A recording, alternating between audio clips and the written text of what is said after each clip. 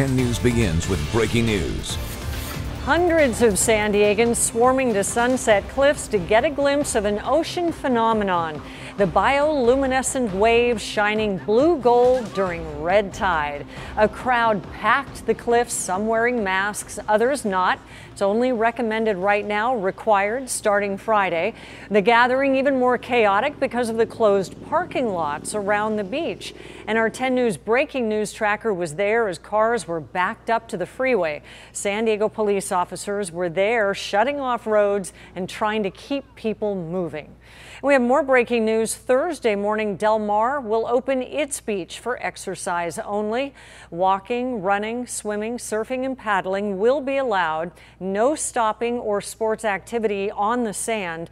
6-foot social distancing will be required on the sand and the ocean, and summertime dog rules will be in effect. Del Mar city officials say if too many residents fail to follow the rules, the beaches will be closed again.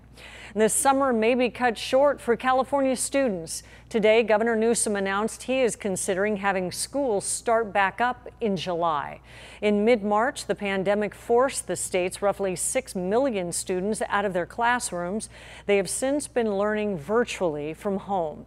But the governor is worried about kids falling behind. We recognize there's been a learning loss because of this disruption. We're concerned about that learning loss even into the summer. Governor Newsom says starting the school year earlier would also make it easier for parents to return to work. Students may be back in the classroom in late July or early August, but there's no firm timeline just yet. And UCSD is expecting the fall semester to look much different. The university says courses will likely be mixed between in-person sessions and online learning. Enrollment may drop as well as the number of students housed on campus. Fewer international students may attend this fall. Construction projects will be put on hold. The school says the pandemic could eventually cost the campus up to $650 million. Here are the latest numbers. The county reported 173 new cases today, bringing our total to 3,314. 5 new deaths bring that total to 118. And nationwide, the U.S. has had more than 1 million cases. As states lift restrictions and begin to get back to business, calls continue for widespread testing. 2 months into the outbreak, testing is finally ramping up. And as ABC's Romina Puga reports, the president is using the power of his office to keep the food supply flowing.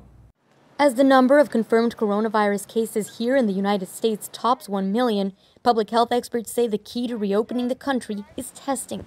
Governors pressing the Trump administration for federal help. We want to get our country open, and the testing is not going to be a problem at all. The lines for tests in New York City, the epicenter of the outbreak, stretching for blocks. And in an effort to reach one underserved African-American Philadelphia community, 200 cars of people packing a church parking lot, others coming on foot, there to get a nasal swab test. Dr. Ada Stanford explaining to her team why increased testing is vital to slowing the spread. So we had a police officer positive, right? Protecting and serving, and now going out and he's positive.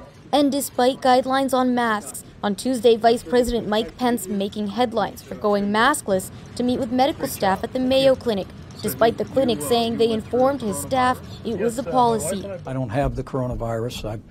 I thought it'd be a good opportunity for me to be here, to be able to speak to these researchers, these incredible healthcare personnel. And the desperation for food felt by many Americans. In Chicago, Tanya Taylor is one of 800 people picking up boxes of food at Wrigley Field after losing her job at the concession stand there. We used to think it wouldn't happen to us, but now we know we got this rude awakening. And in Pico Rivera, California, where car lines stretch for miles. Now a threat on our food supply. At least 21 plants closed, more than 4,000 workers sick. Millions of pounds of meat will likely go to waste. Monday evening, the president signing an executive order under the Defense Production Act to keep plants open as critical infrastructure. There's plenty of supply. But a glimmer of hope, a promising vaccine candidate moving quickly into clinical trials at Oxford University.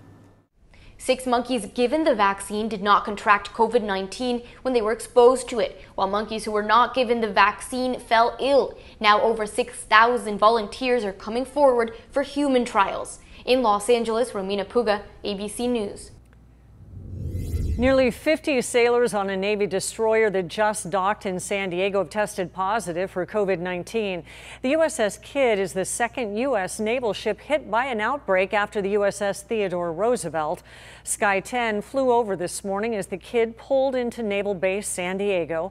While the infected are treated, the other sailors will be isolated off the ship and screened twice a day. We now know the number of COVID-19 cases at the Otay Mesa Detention Center is even higher than previously reported. 10 News has learned there is at least 149 positive cases there, and that includes 42 U.S. Marshals and 84 ICE detainees. According to ICE's website, Otay Mesa has more cases than any of its other detention centers in the country. The ACLU is suing for people to be released.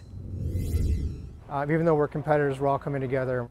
A group of San Diego caterers came together tonight to feed the people that usually keep their businesses running, their own employees.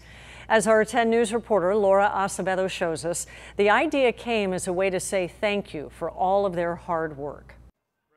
Unlike the restaurant industry, since events have been banned, we're really not doing much. The catering industry is completely shut down. No weddings, no social events, no business. Our revenue went basically down to zero. Nothing's really possible right now. To show appreciation for those in the industry, Caterers United, a group of San Diego caterers, decided they would feed their own employees who can't work right now. Say hello to everybody, drop a meal in, and just let them know that we're still around and that we're thinking of them. The food donation happened at the Julep venue. Employees pulled up and meals were placed into the trunks of their cars, a warm meal to be enjoyed at home. When people, whether it's our employers or our guests or anything, show a little kindness, it goes a long way.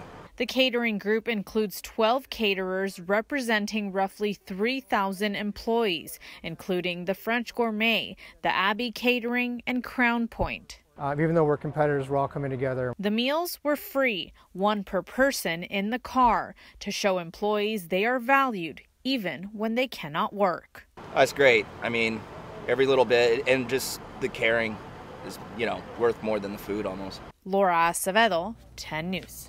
3 more San Diego police officers tested positive for the virus. That makes a total of 10. 7 have recovered and returned to work.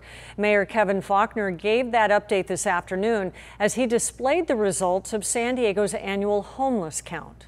So again, a 12% reduction in unsheltered. For sheltered population, we saw a 5% increase. And that's actually good news. It's an encouraging figure because it means those are the folks that you don't see on the street, people in our shelters, our bridge shelters, or our transitional housing. It indicates that we are getting more people connected to services.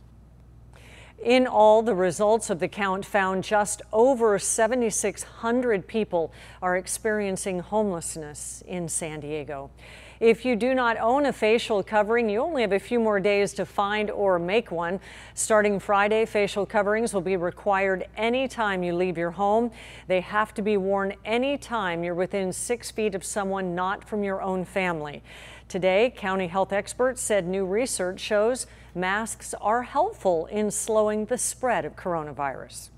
Even homemade cloth masks like the one that I'm wearing have now some growing evidence that they may not capture the aerosolized particles, but they are effective in potentially decreasing the transmission of the larger droplets. Today, county leaders also revealed testing capability is increasing. However, we're still not able to test the number of people needed each day to be able to widely reopen businesses and schools. A task force is working to solve that problem.